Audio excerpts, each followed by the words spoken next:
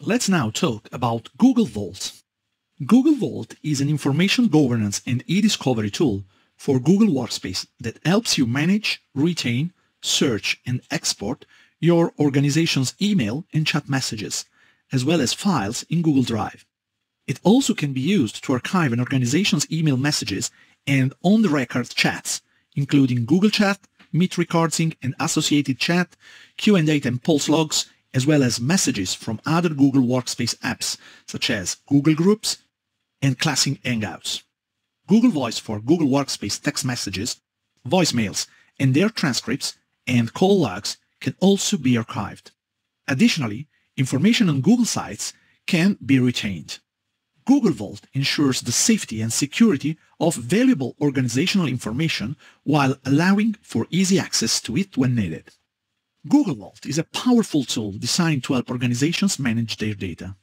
It allows you to retain, hold, search, and export your users' workspace data in a secure and efficient manner, reducing the risk of data loss and making it easier to comply with legal and regulatory requirements.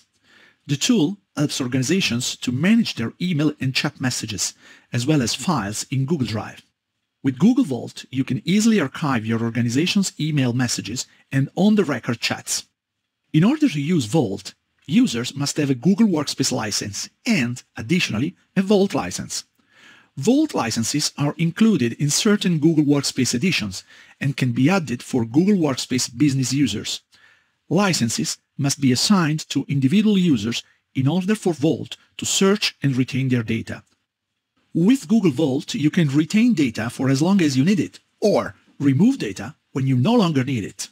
It can be done using Vault retention rules, an easy and effective way to centrally manage your organization's data. While Vault is not a data archive, when data is purged after a retention period ends, it can be recovered by specific users or admins. With the help of Vault, authorized users can easily search for data, put data on hold, and export it for further analysis. Vault supports the first steps of the e-discovery process outlined by the Electronic Discovery Reference Model, or EDRM: identification, preservation, and collection. Once data is searched and found, you can easily put data on hold and export it for further analysis. It is important to note that a data export is available in Vault for 15 days, then the export is deleted to protect that data. With Vault, you can search your organization's Google Workspace data by user account, by organizational unit, by date, or by keyword. Most services support Boolean operator searches. This allows you to easily identify relevant data that you may need for e-discovery. Additionally, Vault allows you to preview messages, attachments, and supported files before making an export. These features can save you time and help ensure you only export data that is relevant. Access control is necessary to ensure only authorized users have access to your organization's data, and Vault provides various mechanisms for controlling access to it. You can turn on Vault for selected organizational units and assign the organizational units to an admin role with Vault privileges. This ensures that only authorized users have access to your organization's data. Additionally, Vault provides complete audit logs of users' activity in Vault, including when a user creates or edits a retention rule, runs a search, or exports data.